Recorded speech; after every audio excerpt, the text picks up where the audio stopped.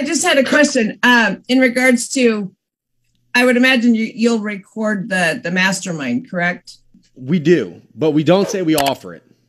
Okay, got it. So the reason we don't say we offer it, which we're thinking about turning around and putting these in a package and giving them to people to provide all this training. But here's what we realize with recorded training. People are just going to ask for the damn recording. They ain't going to show up.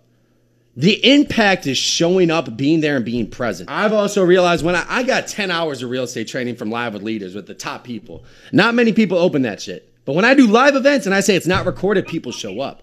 And the thing is, they have to experience it. When you're there live, when you see people there live, it's an experience.